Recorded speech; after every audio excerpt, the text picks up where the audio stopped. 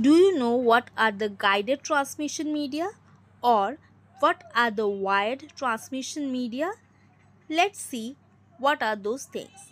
First, guided transmission media use a cabling system that guides the data signal along a specific path. The data signals are bound by the cabling system.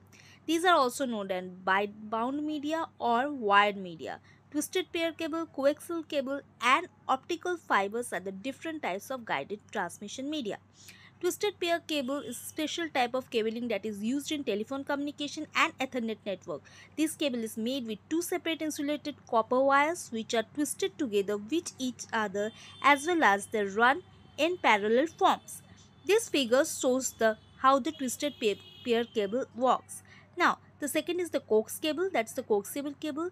It's a fairly common type of shielded data transmission cable which is made up of two conductors that are coaxially oriented but separated by a layer of insulation. Data transfer speed is between 10 to 100 Mbps and length is maximum 500 meters. Third is the fiber optics. These carry information from one point to another, serves as transmission medium, that is optical fiber. The technology uses thin